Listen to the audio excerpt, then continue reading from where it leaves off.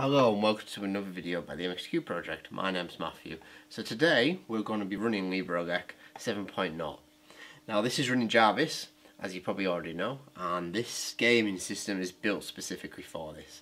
Please ensure you're either dual booting your MXQ S805 or you've got it installed onto NAND before attempting to install this.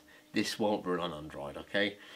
As well as that, this is going to allow you to run all sorts of different consoles, such as PlayStation 1 and 64, and so on and so forth. So, let's get straight to it. Hello, so let's just get straight into it. This is LibreELEC running KODI 16.1. Make sure you're running Jarvis because the gaming build is specifically built for this version. We've not got quite round to making it for Krypton just yet.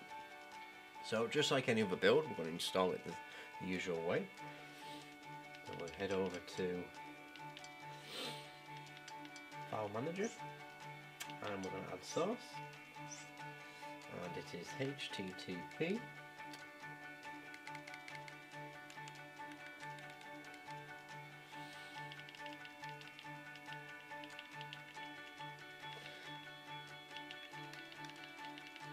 MXQ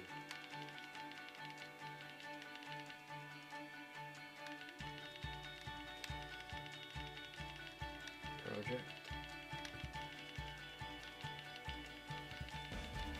Again, I'm going to leave all the information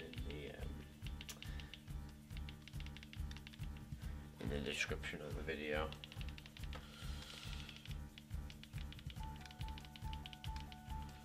/ files and finally / repo. Click done, click OK.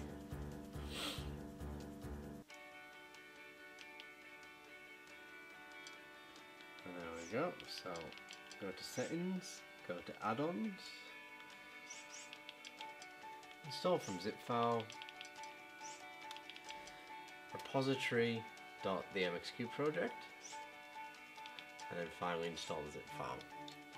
Now sometimes this may take a while to actually install, sometimes it's dead quick. It just depends what it's feeling like. There we go, that was quick. Install from repository, go down to the MXQproject repo, video add-ons, and then we install the wizard.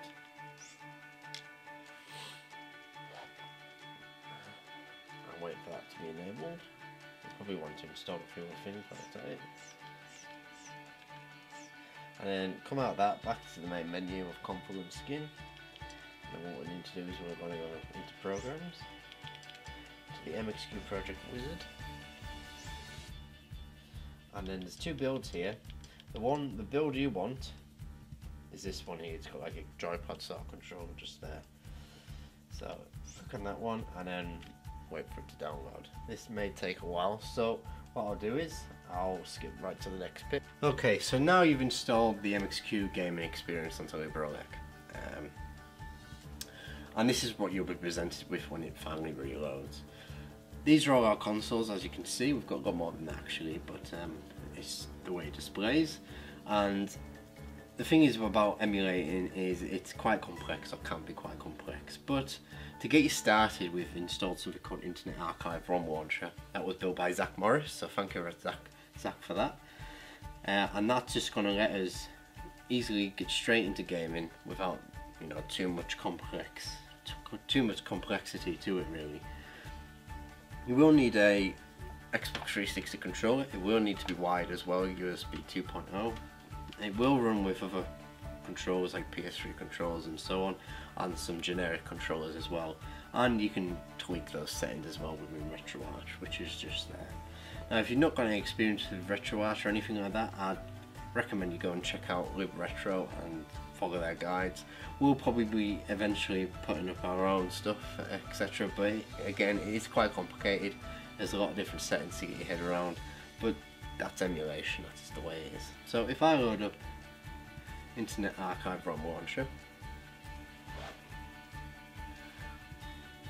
what it'll do is it'll simply display our consoles, and if I will say wanted to play on Sonic, I could go to Sega Genesis just here.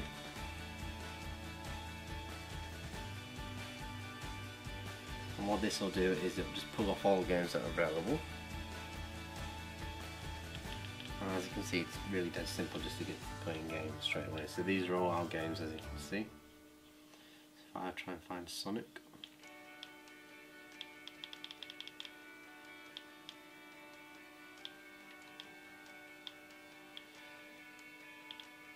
I'll find it eventually. There we go, so there's Sonic there. So if I click into Sonic the Hedgehog, the first one, it'll display this screen, it'll give you a bit of information, it'll eventually load some images as well. And what you do is you just go down to launch, just here, click on there, and it'll download the game. Now depending on your connection speed, it might, see there we go, it's pretty instant, but depends on your connection speed, it might be slow, especially for like games like PlayStation 1 games, because they're quite big obviously. As you can see, it just launches the game straight away, so you can grab your controller. Now this controller here is plug and play, so you can plug it in, just play the game straight away without configuring it. Some other games will need tweaked a little bit. As you can see, I can play Sonic. There we go. So, to get into RetroArch, like I said before, all the different settings, on this controller, keep down this, and then click that button there, and it'll bring up this menu. And as you can see, we've got all our different settings, core settings, we've got configuration, we've got how to save part of the game, adjust video and stuff like that. It is quite complex. It can take you a while to get used to it. But as well as this menu also allows you to return to KODI as well. As you can see, we've got quit to KODI there. So, and to come out, go back to the game again, hold down that and click on that, and you can start playing the game again.